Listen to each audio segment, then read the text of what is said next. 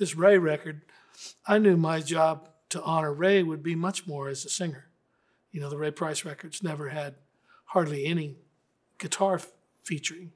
It was always twin fiddles and steel guitar was predominant on all those records. So this was a record for me to really focus on the singing and not emulate Ray in the way that he sang, but just to honor it, you know, and the way that these songs are phrased, you know, is way different than the way I would have phrased a Buck Owens song that I sang or a Merle Haggard.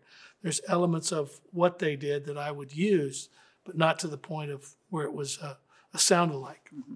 Years ago, I was making a record, I think it was my first record, solo record. And my sweet friend Emery Gordy, we were in there, and it was a real traditional song.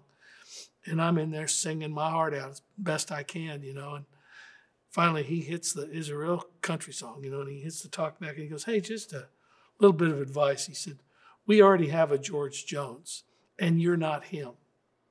And it was powerful because he said to me, you have to sing like you sing.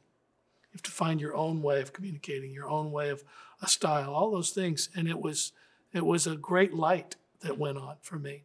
And the same thing holds true. You can emulate and you can honor and you can do those things.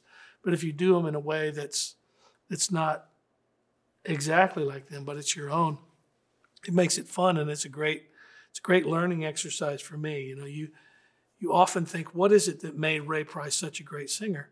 And it's very simple. It's the way that he phrased. Mm-hmm. You say the same thing about Ray Charles. There's a great soulful singer, but nobody phrased like Ray Charles.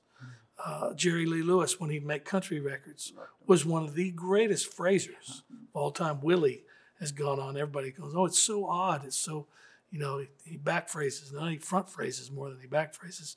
And it's because he can have that call and response with himself. He can sing and then play, sing and then play, you know, and it makes so much sense when you look at it logically.